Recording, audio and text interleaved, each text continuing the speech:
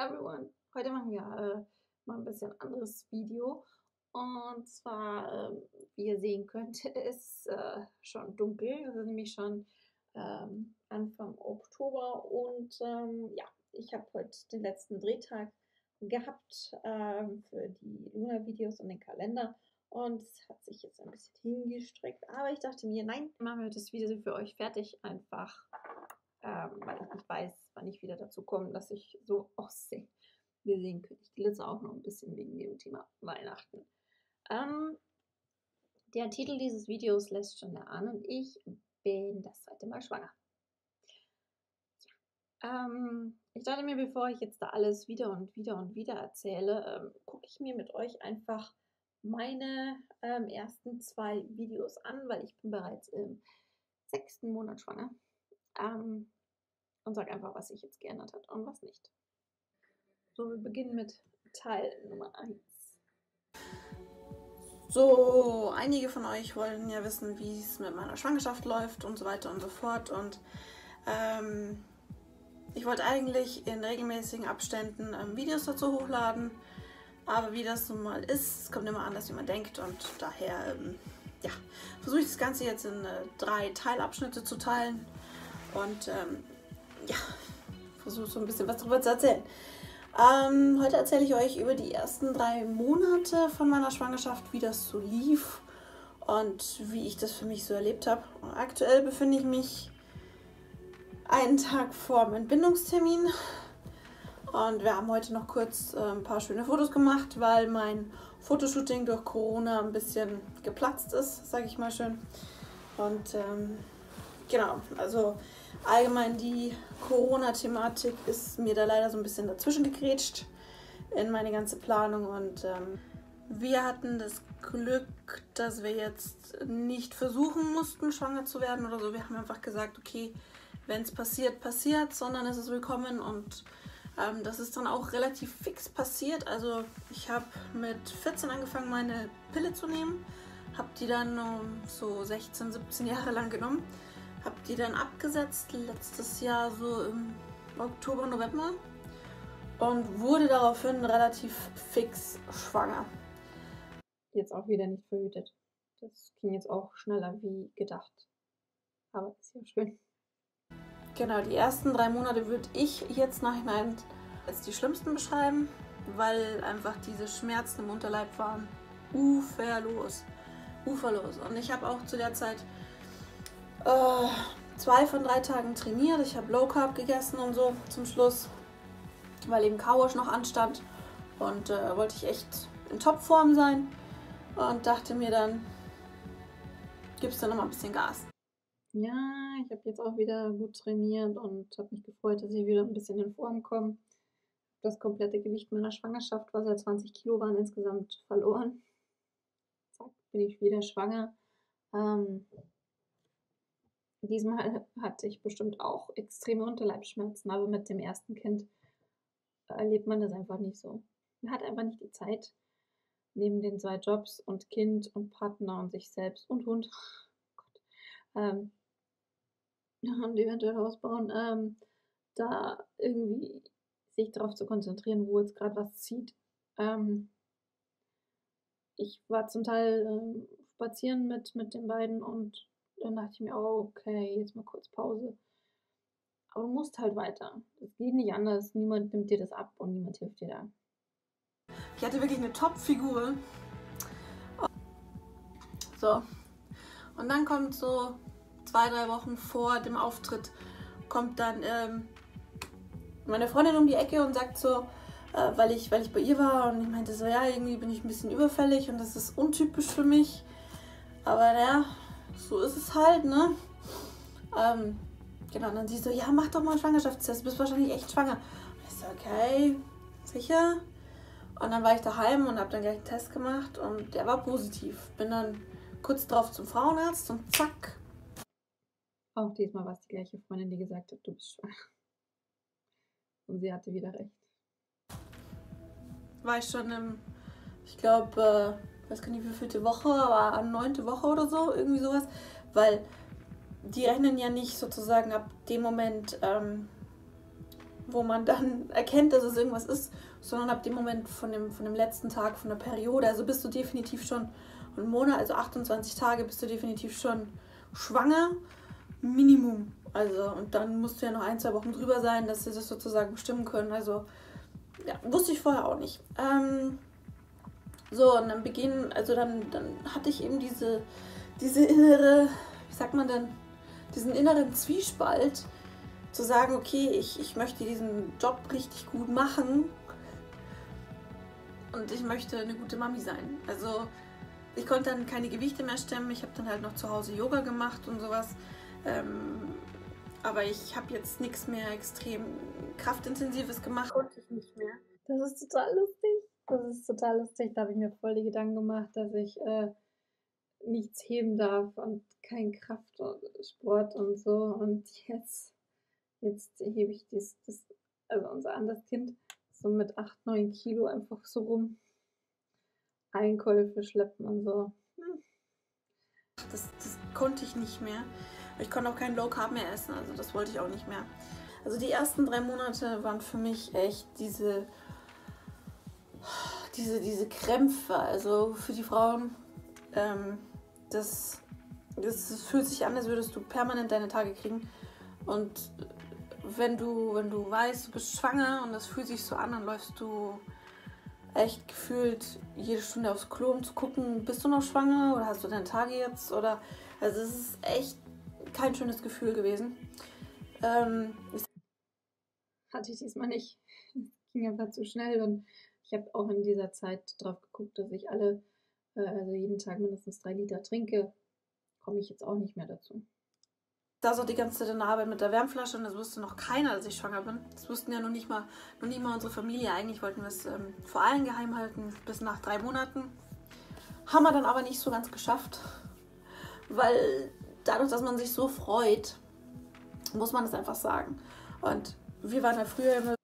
Ist jetzt nicht so, dass wir uns jetzt nicht gefreut hätten, aber wir haben einfach mit dem Thema Hausbau und anderem Kind das total irgendwie versemmelt und haben das nur den engsten 3, 4 Leuten gesagt. Also es wissen immer noch viele nicht. Aber wir konnten es nicht für uns behalten. Auch in meiner Arbeit habe ich es dann relativ fix gesagt. Und ja. Da mache ich jetzt einen Unterschied. Ich wurde damals einen Tag vor meiner Mutterschaftszeit ausgestellt, weil mein Vertrag geändert hat und man hat mich nicht verlängert. Ich bin jetzt immer noch wieder beim gleichen Arbeitgeber. Mein Vertrag ist diesmal unbefristet. Und ich habe mir das schon genau überlegt, wie ich das angehe und wem ich das alles erzähle und wie ich das mache. Aber ich werde jetzt diesmal nicht ausgestellt und bleibe in dieser Firma auch danach. Eigentlich haben sich alle gefreut und haben dann die Sache mit der Wärmflasche, die ich ständig dabei hatte, haben sie das dann auch verstanden.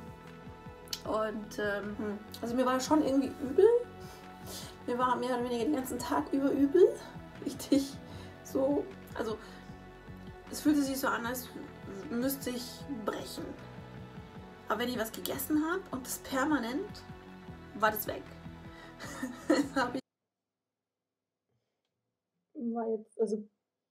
War die ersten 3 Monate jetzt auch so nicht so schlimm, weil ich einfach echt nicht die Zeit dafür hatte. Aber ja, war mit dem Übelkeit und am liebsten brechen wollen, war genauso. Ich permanent gegessen habe, da auch schon gut zugenommen und so.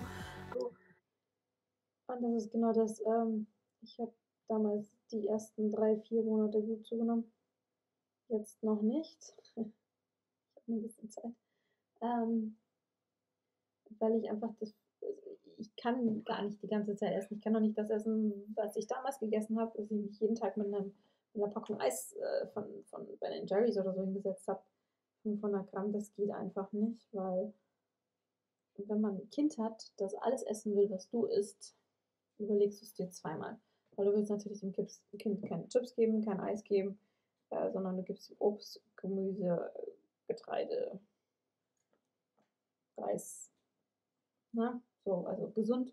Und dann isst du automatisch auch gesund. Und ja, auch wenn ich Bock drauf hätte oder gehabt habe, ging das einfach nicht. Aber ja, das Gewicht ist eine andere Thematik. Genau, also die ersten 3 Monate hatte ich jetzt genauso wie die komplette Schwangerschaft über eigentlich keine irgendwelche Gelüste oder sowas. Ich hatte auch nur die ersten 3 Monate Stimmungsschwankungen. Die waren krass. Also ich bin keiner, der sich irgendwie hinsitzt und dann einfach mal anfängt zu weinen, aber hatte ich. War nicht viel. Also ich hatte wirklich Glück. Ich hatte immer irgendwie so 2, 3 Tage irgendwas und dann war es wieder weg, bis auf die Unterleibsschmerzen. Und dann wieder 2, 3 Tage was anderes und dann war es wieder weg. Stimmungsschwankungen hatte ich jetzt schon. Auch nicht so brutal. Aber wenn, dann war es schon sehr böse. Also wenn ich mal sauer war, dann richtig. Ich weiß noch, einen meiner tollen Wutausbrüche hatte ich in meiner Arbeit. Oh, die ersten 3 Monate haben wir uns dann auch gleich hingesetzt und gesagt, okay, wie ist es finanziell? Und das mit dem Hinsetzen und Durchrechnen habe ich diesmal auch gemacht. Aber da ich wusste, dass ich den Job behalte, wusste ich auch, dass es nur besser werden kann. Aktuell ist es so, ich kann es nicht erwarten, dass das Baby kommt und dass es anfängt, weil es gibt gute Momente und es gibt schlechte Momente. Und im Moment bin ich einfach nur froh, wenn ich nicht mehr alle paar Minuten aufs Klo muss und einfach dieses kleine, tolle Wesen in den Armen endlich halten kann. Also da freue ich mich wirklich drauf. Hier nochmal mein Bauch. Mein Hintern ist auch größer geworden. Ich muss ja das Gegengewicht immer halten, ne? Da ist schon eine gute Kugel geworden. Ganz vielen ist es eben von euch aufgefallen, dass ich schwanger war die ersten paar Monate, weil ich zugelegt habe. Ja, genau. Ansonsten die ersten 3 Monate, ja. Ja, mit dem Babyshoppen haben wir dann eigentlich auch relativ früh angefangen. So und überlegen wegen der Wohnung, wie wir was eben umbauen. Ja, zugelegt.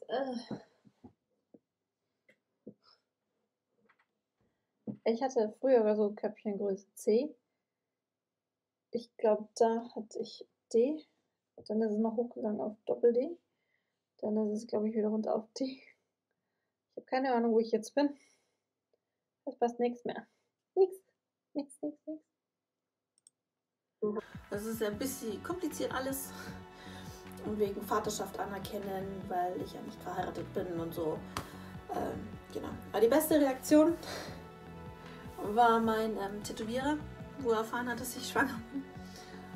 Er meinte da sowas wie, weil ich so zu ihm, tätowierst du auch Schwangere? Und er so, fuck, du bist schwanger. Und da hatten wir einen Termin, aber der Termin war keine 2 Wochen weg. Und ich wollte hier unbedingt ein Tattoo haben.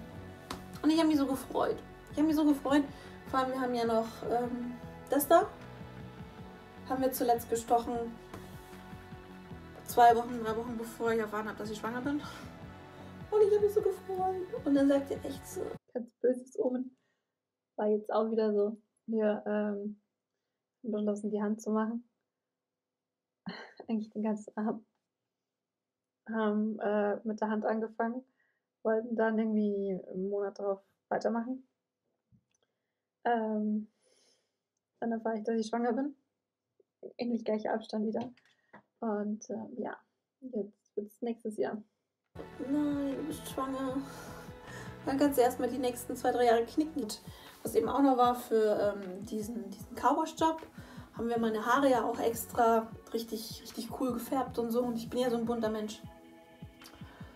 Normalerweise hält das bei mir so 4, 5 Monate die Farbe. Klar, die bleicht ein bisschen aus, aber Seitdem ich schwanger war, hält das nicht mehr so lang. ja, und da, die war nach einem Monat weg. Also komplett die ganze Farbe war weg. Das war Wahnsinn. Was ich auch extrem gemerkt habe, nicht nur meine Haare wurden die ersten 3 Monate besser, die ersten 3 Monate, sondern auch meine Fingernägel und meine Haut. Das wurde alles so viel besser. Und die erste Zeit denkst du auch echt, du kannst Bäume ausreißen und du willst Sport machen und du willst noch so viel unternehmen und machen und tun. Wenn da eben nicht diese ständige Übelkeit wäre und diese Stimmungsschwankungen. Ja, genau. Genau, also das jetzt einfach mal so zu meiner Schwangerschaft, zu meinen ersten 3 Monaten der Schwangerschaft. Ich hoffe, ich komme bald dazu, dass ich dann den zweiten Teil drehe. Ich muss ehrlich sagen, ich weiß gerade noch nicht, wann ich das hochlade. Genau, weil ich nicht weiß, was morgen passiert, was heute noch passiert. Und ich darf wegen Mutterschaftszeit bis so, je nachdem wann das Kind kommt, bis Mitte Juli, August sowas nicht arbeiten, nicht drehen und so weiter und so fort. Und ich weiß auch aktuell nicht, wie das Baby wird. Wenn das ein Schreibaby wird, dann wird es wahrscheinlich länger dauern, bis wieder was Neues kommt mit Luftballons. Auch wenn mein Körper so ramponiert ist, dass ich nicht aufstehen kann, dauert das wahrscheinlich dann auch länger. Also ich hoffe, dass ihr dafür Verständnis habt, wie schon ganz viele von euch. Und ja, mal gucken, wann denn das Baby kommt. Es kommt immer alles anders und es kommt gerade alles ganz anders wie gedacht. Noch viel schlimmer wie früher und genau. Mal schauen. Wie gesagt, ich halte euch auf dem Laufenden und cross your fingers. Ja, das war Teil 1. Ganz schnell ging das. Ich muss noch kurz anhängen. Bei dieser Schwangerschaft habe ich erst, ich glaube, schon im 3. Monat erfahren davon. Und das geht jetzt auch alles ganz krass. Ich war, also richtig zackig. Ich war damals alle 2 Wochen beim Frauenarzt oder Hebamme. Schaffe ich jetzt nicht mehr. Geht nicht zeitlich. Ich arbeite 6 Tage die Woche und kann mein Kind nicht zum Arzt mitnehmen und das haut einfach kaum hin. Also muss man wirklich frei nehmen für Arzttermine und ja, deswegen habe ich jetzt nur noch einen Termin im Monat und das ist halt dann schon alles immer sehr eng. Aber ja, das Kind ist übrigens gesund und mir geht's, oder uns geht's eigentlich allen sehr gut. Ja, und wie damals schon, ich halte euch auf dem Laufenden. Würde aber mit euch jetzt dann noch gleich Teil 2 anschauen in dem nächsten Video. Aber weil ich das auch gar nicht mehr weiß, was damals alles war und ich hier jetzt mittendrin stecke im 2. Trimester schon,